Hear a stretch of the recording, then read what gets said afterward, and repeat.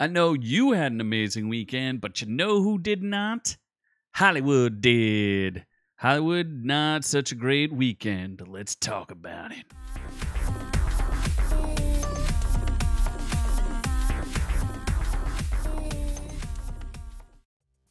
Well, I don't know about you, but Memorial Day weekend, something I think a lot of people look forward to. And I think it's a great opportunity to get out there, bust open the grills, remember some loved ones, do all the good stuff with family, and maybe catch a flick, because typically Memorial Day weekend is a good weekend for movies. But not this year. This year, we're looking at the worst Memorial Day weekend in about 30 years. Let's take a look. This is from the AP.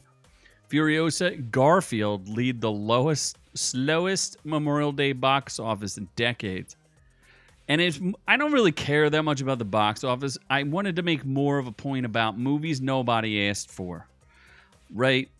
I mean, Garfield's fine, but I didn't see any advertising for Garfield until about a week ago. And even if I wanted to go see it, how many voices can Chris Pratt do?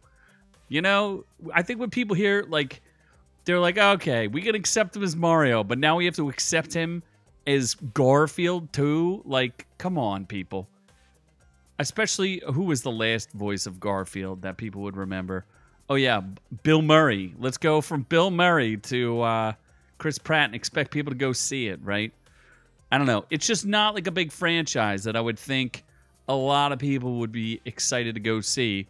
And then Furiosa is the prequel to a movie that has a lot of accolades. A lot of people like Fury Road. I love Mad Max. I love all of Mad Max. And I really like Fury Road. But guess what? Fury Road didn't make a lot of money. And I don't think anybody really asked for this. Like, did anyone care?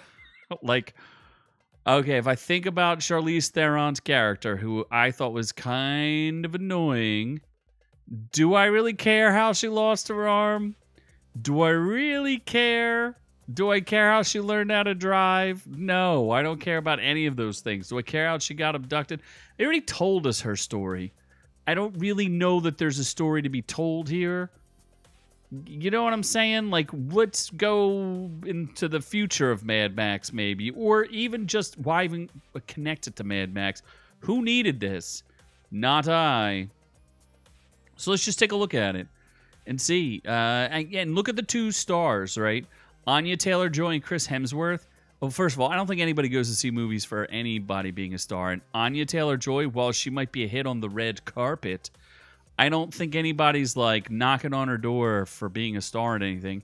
And Chris Hemsworth, like, his nose, I don't even know that people recognize him, first of all, because he has this weird prosthetic nose, which I don't like.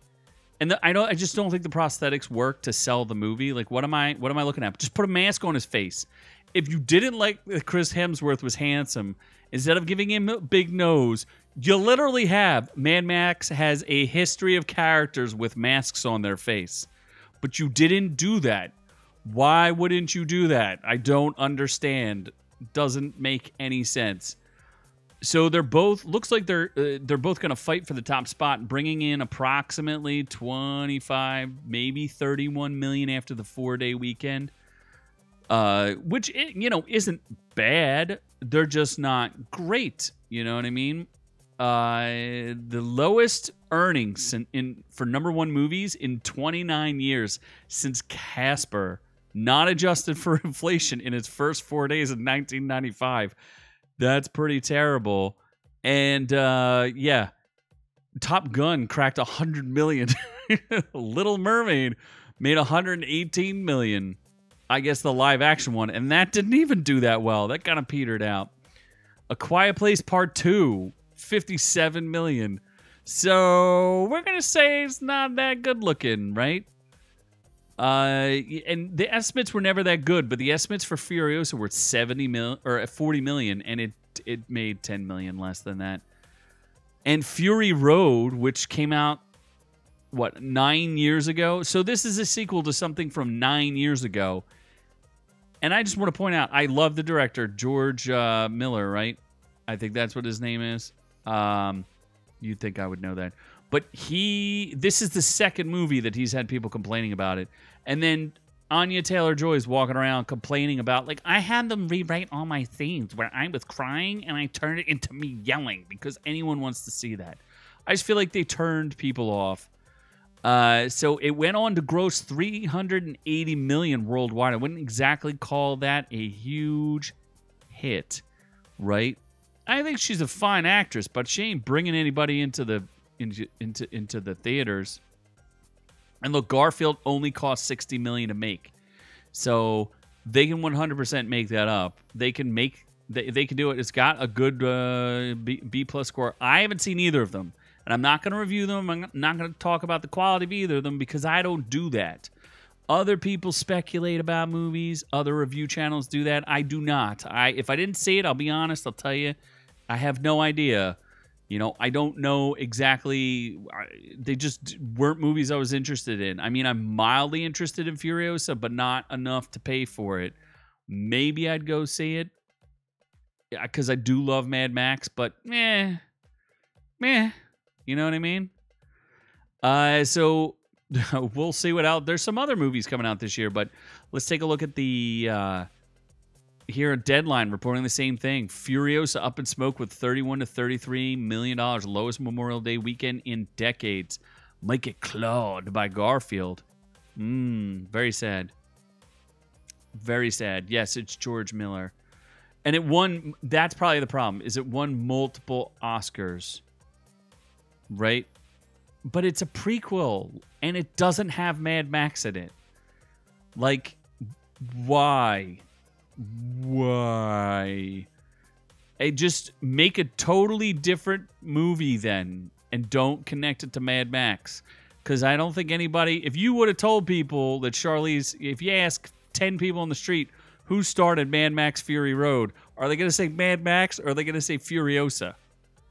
I don't know. I'm going to say 2 people... Maybe 1 person says it. So, yeah, I don't know. Lowest movie in 29 years, and they haven't adjusted anything for inflation or what have you, because you know inflation's a bajillion dollars right now. I really just wanted to point out, like, who asked for these movies? You know what I mean? The marketing, like, I didn't see anything that was super exciting about Fury Road. I saw a couple trailers and I was like, eh. You know, like I said, Chris Hemsworth in a bad nose does not make me want to go see this. They're even mentioning other movies that were worse than this. Think about this. These are movies that did better, right? Here's Tomorrowland with George Clooney. Do you remember that movie? I sure don't. I never even watched it. Shrek Forever After. Which Shrek is that? Can you tell me? Tell me in the comments below. Which Shrek is that? Shrek Forever After? Is it Shrek 4? Well, I don't know. How about Prince of Persia made $37 million? Prince of freaking Persia. The movie, I fell asleep. I never even finished that movie. I watched about 20 minutes of it and fell asleep. Not in the theater. And then Sex and the City 2, another movie no one asked for, made $36 million. And Furiosa and Garfield couldn't beat that. That's pretty sad, right? Again, Garfield making $30 million on $60 million budget. That means they're right on track. I think they're going to do good. But I'm pretty sure they said Furiosa cost like $130 million to make. Why? And Fury Road was not a profitable movie, right? One financier says it cost too much and had high talent participation.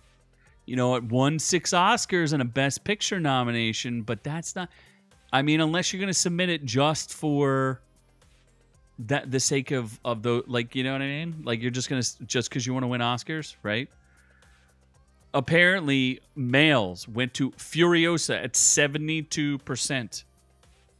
That's crazy. And they probably wanted to see Anya Taylor-Joy naked, and she probably doesn't get naked. So, just wanted to point that out. I thought this was an interesting topic, just something to run across, because obviously we did something else for the weekend, because I don't think you guys saw it either. If you did, let me know in the comments below which one you think was worth your time, Or if Furiosa is worth my time, frankly. I'd be curious, as I'm a pretty big Mad Max fan. I've seen all of the movies at least twice, and Fury Road would be the one I've seen the least. So let me know what you think. I'm not gonna break any of my deals, and I'm not gonna spin any wheels. But if you do spin a wheel and you want a deal, join our channel. You could join for as little as $1 to feed a starving co-host of mine. Or what you could do is sign up for free. We have a audio podcast you could check out. Our reviews will kill you on iTunes.